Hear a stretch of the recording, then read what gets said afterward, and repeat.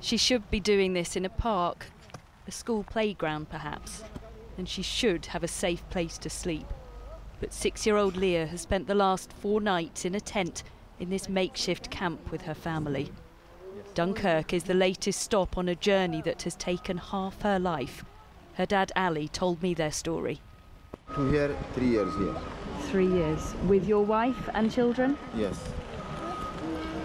Greek, Albania, Macedonia, Serbia, Romania, Hungary.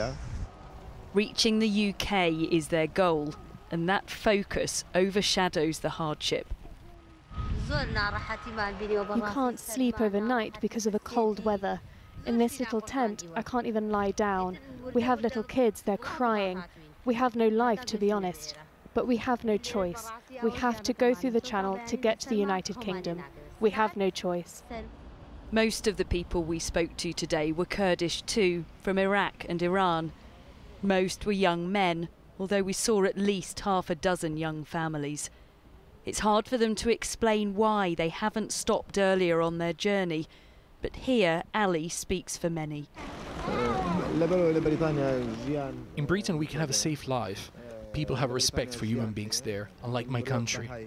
I lived in Iraq all my life. I was a trader, but my life was in danger. That's why I left my country.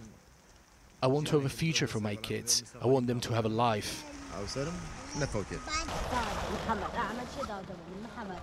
The Ahmed family will be warm tonight.